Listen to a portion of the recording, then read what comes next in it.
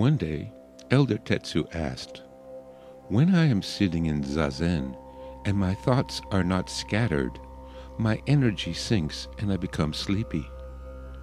What can I do about this?" The master said, "Urge yourself to get up and do dancing zazen." From the book Warrior of Zen by Suzuki Shoshan. A form, kata in Japanese, is a prearranged and precisely choreographed set of movements. A form can range in complexity from a few movements to over 100. There are three purposes behind the practice of forms: as a mnemonic device, to develop the muscular skeletal system, and to improve psychomotor skills. Mnemonic. A mnemonic device is a method used to help remember information. The information to be remembered is linked with other information such as an image or rhyme. For example, the rhyme, "In 1492, Columbus sailed the ocean blue," is used to remember the date of the discovery of North America. The rhyme is stored in one area of the brain, while the words themselves and their meaning are stored in another.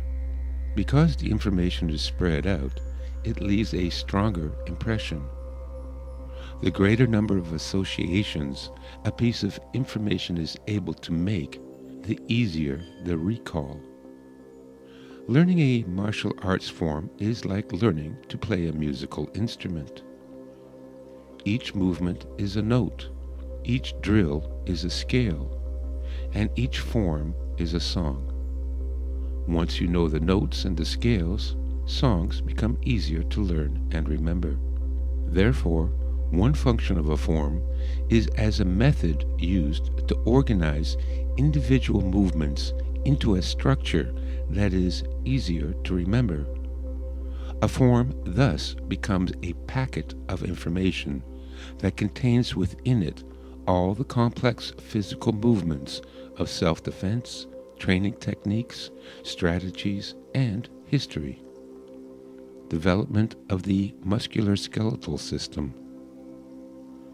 Forms are also used as a method of exercise that works on different areas of the body simultaneously. Practicing forms quickly will develop the cardiovascular system, increase flexibility and anaerobic capacity, and stimulate the body's metabolic system. When performed slowly, a form helps to develop proprioception, balance, sensitivity, the stabilizer muscle groups, and increased aerobic capacity. Performing a form provides benefits that practicing individual techniques cannot. Psychomotor skills. Psychomotor skills are those that involve the movement of the body in space, generally referred to as hand-eye coordination. Forms teach a complex set of positions and movements that require more attention than we normally have. For example, when you first learn a form, you must practice very slowly, stopping after each posture to look and check on the position of your hands, arms, feet, legs, shoulders, hips, head, and back. As you progress, you develop your sense of proprioception, which enables you to sense your posture rather than checking it visually. This frees the use of your eyes and attention, which can then be used to focus on other aspects such as breathing, visualization, or an opponent. The nervous system is trained to monitor and perform a far broader range of bodily expressions without the need for conscious direction. At a certain stage, the body is able to act and react on its own without the need of your attention and, in effect, your ego. This is the stage often referred to in the Oriental classics of martial arts as the no mind. The body does everything automatically. Your mind, ego, only goes along for the ride. No need to plan and think. You only watch. A similar reflex occurs when you instinctively catch a glass that's falling off the table, or when you jump at the sound of a loud noise. Practicing forms trains your reflexes to respond to a much more complex and varied set of circumstances, such as reacting to a combination technique or multiple attackers. Finally, forms require movements to be done both right and left-handed. This aids in the synchronization of both the left and right hemispheres of the brain. The activation of both hemispheres improves not only physical performance, but mental acuity as well. To maintain optimum physical condition, it is desirable to train using both homolateral, one side of the body is used, and cross-lateral exercise, both sides of the body. A fully integrated person will be able to switch from one set to another without difficulty. Zen training may succeed because it gives control of the body directly to the part of the brain that smoothly coordinates muscle movement, the cerebellum. Operating below the level of consciousness, the cerebellum appears to contain programs for moving many parts of the body in coordination. From the book, The Future of the Body by Michael Murphy. Keys to understanding forms. In the martial arts, a large amount of time is spent on forms practice. Forms are the heart and soul of a style, containing not only fighting techniques, but also the strategic and philosophical principles of that style. Chinese forms differ from Japanese and Korean forms in that the latter used the principle of keeping only what was directly useful in combat and have discarded those movements that were not. Watching Japanese and Korean forms being performed, one can easily recognize the techniques being used. In contrast, when watching Chinese forms, many movements appear strange and theatrical, and the combat applications are not always clear. As a result, Chinese forms are occasionally criticized as being flowery and impractical. There are several cultural influences affecting the way Chinese forms developed. One factor is the notoriously secretive attitude surrounding the Chinese styles. The old masters were said to have hidden their best techniques by changing to make them incomprehensible to anyone that did not possess the key to understanding the style. Older generation masters would teach the true applications to only a select group of students, often referred to as closed-door sessions. While in the regular, open class, all students would learn the same movements. Only the most trusted students would be taught the true applications behind the technique. In this way, the style's most important techniques were kept secret. In addition to the hidden techniques, forms also include movements that have no combat applications. These include breathing exercises, stretching or conditioning exercises, religious, symbolic, and dramatic gestures, dirty tricks, and finesse techniques. Because they contain many hidden meanings, classical forms are like a puzzle that can only be solved by persistent study. Even after years of practicing a form, a sudden flash of insight will reveal new applications and principles. The following keys may help to unlock the secrets of the classical martial arts forms. Blending techniques. The most common method of hiding techniques is by blending the techniques together. In Japanese katas, there is usually a stop, a pause, after each technique to show precision and focus. In Chinese forms, such as Tai Chi, the techniques are often blended together without a pause between the end of one technique and the start of the next. It is this blending of techniques that give Chinese forms their characteristic fluidity and their mystery, since without proper understanding, you would not recognize many of the techniques being performed. Grappling techniques. Forms may also include grappling techniques. Such techniques as throws, joint locks, wrist and throat grabs, when performed without an opponent, can appear random or irrelevant.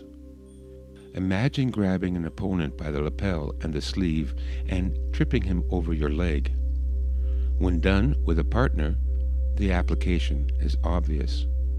But when practiced solo, the hands grabbing the air, the leg moving forwards, then backwards, would appear a meaningless pantomime to someone who didn't already know how to execute a sweep. Speed techniques. These can also be hidden in a form by performing the movement slower than it would be applied in actual combat. For example, a whipping finger strike to the eyes, known as a fan hand, performed slowly, appears graceful and feminine, but only when performed at full speed does the application become apparent. Tai Chi is an example of an entire style performed in slow motion, often making the applications hard to discern.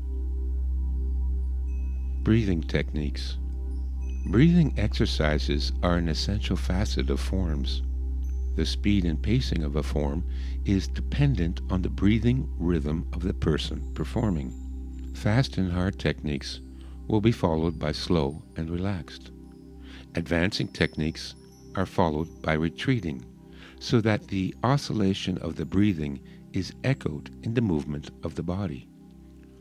Also incorporated into forms are specific Qigong exercises, a combination of deep abdominal breathing, dynamic hand movements, and visualization.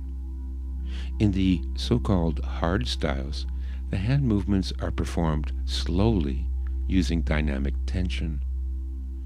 In soft styles, the hand movements are done relaxed with the focus on visualizing qi flowing throughout the body. Another facet of Qigong movements are vocalizations. In addition to the Japanese kiai, spirit yell, Chinese forms also include a variety of vocalizations. When punching or kicking, short, sharp exhalations, similar to yelling hut, are used to focus the qi and to momentarily tense the body at the moment of impact. Tensing the body for just an instant increases the body's mass behind the technique. Other sounds used when striking include a crane call produced by a sudden contraction of the diaphragm, similar to a technique taught in modern voice classes. A more unusual vocal technique performed during the Qigong set is a long descending wail that starts in the falsetto range and then descends through the octave to the bass range. This wail is designed to show breath control and is identical to a voice exercise practiced in Chinese opera schools. Conditioning. There are several ways in which physical conditioning exercises are incorporated into a form. First, forms practice increases endurance and provides cardiovascular benefits. Second, during forms, stances are performed much lower than they would be in real life. Maintaining low stances throughout the form is excellent for developing leg strength. Third, movements are exaggerated, requiring greater effort and flexibility. For example, in the long fist style, the arms are held stretched out away from the body, and the techniques are large and exaggerated. This works the deltoid and trapezius muscles in the shoulders as well as the waist. For more strenuous conditioning, weights in the form of heavy brass or iron rings were worn around the forearms. Kicks are also done higher in a form than would be done in application. When practicing forms, many kicks are usually aimed at head height, although in self-defense, most teachers admonish against kicking higher than the solar plexus. The high kicks in a form help to increase flexibility and balance. Symbolic gestures. Forms occasionally include movements that are symbolic of the style. Every form begins with a bow or a salute. Unlike the simple military salute, martial arts salutes can be quite complex, with equally complex meanings. Some represent the origins of the form or religious influences. Others are secret handshakes left over from the time when martial arts were taught in secret societies. The stepping pattern of a form may also be symbolic. Two examples of this are the bagua, the 8 trigram style, and the meihua zhuang, the wooden plum flower form. While practicing the 8 trigram form, the player steps along the edges of an imaginary circle. The style's history maintains that the form evolved from an ancient training device that consisted of various sandbags hung on ropes and arranged in a 3x3 grid. The form was meant to be practiced inside the structure, with the sandbags representing multiple attackers. As the player struck the sandbags, they would begin to swing. The faster and harder the sandbags are struck, the more wildly they swing, increasing the difficulty of the exercise. Dramatic. Chinese opera and kung fu have had a long relationship, with both art forms borrowing from each other. Special boarding schools called jiuxiao train its students to become actors in Chinese opera and are run like military boot camps, with much of the curriculum devoted to kung fu and gymnastics. Kung fu techniques are an integral part of the opera's numerous battle scenes, where the performers must wield and spin weapons and battle several opponents in choreographed fight scenes similar to those found in modern movies. While Chinese opera incorporated kung fu techniques, kung fu also borrowed many dramatic techniques from the opera. One of the most famous characters in Chinese opera is Guan Gong, who is characterized by his use of a particularly heavy and cruel-looking halberd called the Guan Dao. Guan Gong began his career during the Three Kingdoms period, 220 to 280 AD, as a general for the state of Shu, and became famous for his proficiency with the halberd, which was used then as a cavalry weapon. Guan is one of the main characters in the classic Chinese novel Romance of the Three Kingdoms, which ensured his place in Chinese history. Later, Guan was posthumously canonized as saint of the military and martial arts, and as such he plays a symbolic role in kung fu clubs.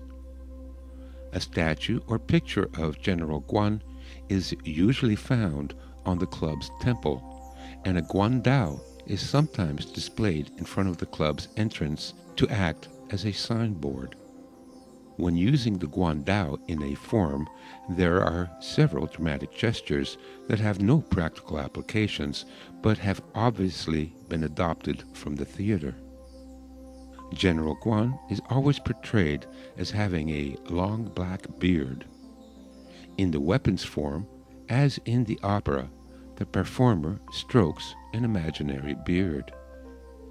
In addition to those forms that have borrowed from Peking opera, there are those forms that are based on legend and folklore and act out aspects of the story in a form of pantomime. Other examples of dramatic gestures are found in the animal styles. Each style will incorporate movements that embody the characteristics of the animal, such as the graceful, open-arm hops and turns of the white crane, the facial grimaces and ape-like gestures of the monkey, the hypnotic bobbing and weaving of the snake and praying mantis. Some of these techniques have a combat application, while others are for aesthetic reasons only. By far the most theatrical and physically demanding is the drunken form found in several styles. Based on a story of a martial arts master who, returning home drunk from a celebration, is surprised by some street thugs intent on robbery. Though hardly able to stand, the drunken master nevertheless defeats his attackers. Later, upon sober reflection, the master perceives a strategic advantage. By feigning drunkenness, one's enemy is lured into overconfidence and will lower his guard, making him vulnerable to a sudden and swift attack.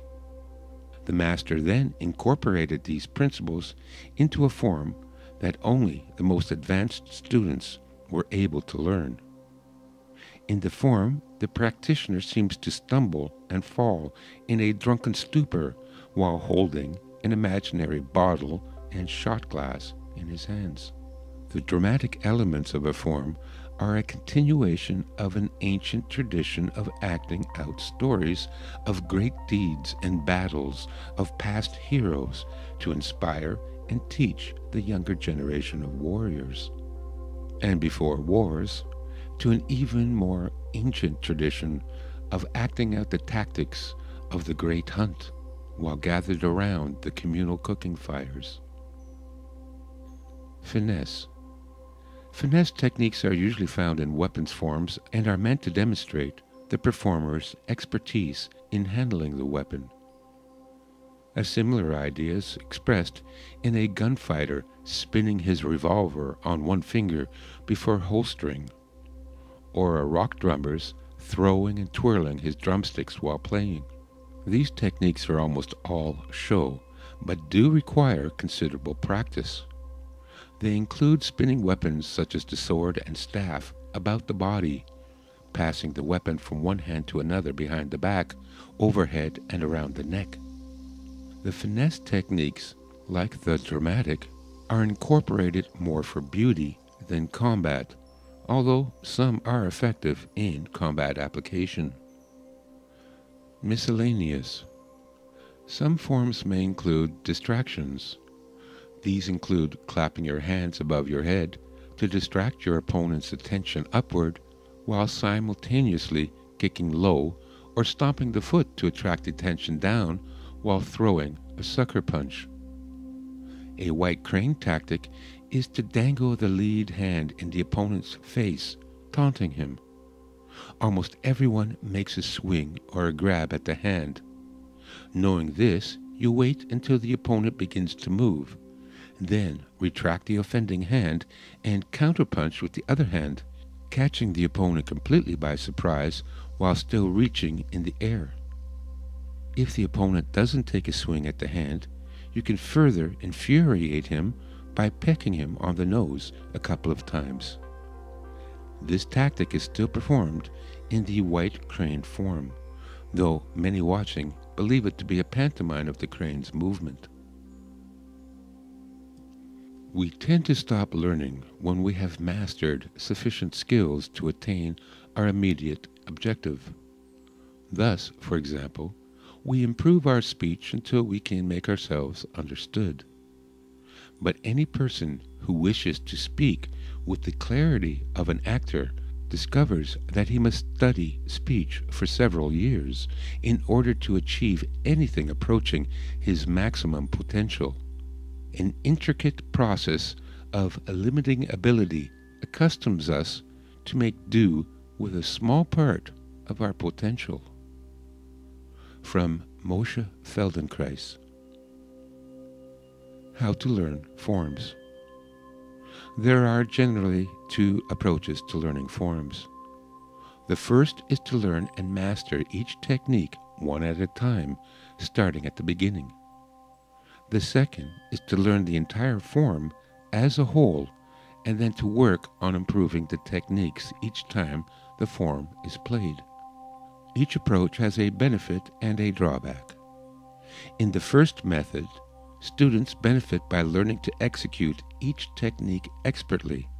The drawback being that it could take years to learn a single form, and students must overcome the boredom of months of repetition.